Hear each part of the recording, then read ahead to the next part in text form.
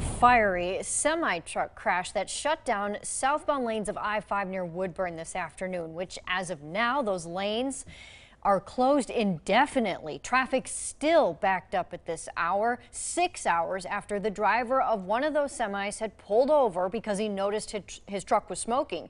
The driver, and he also had a passenger, got out and found the truck was actually on fire. But then another semi driver was in the far right lane when it sideswiped that truck, causing the second semi to catch fire.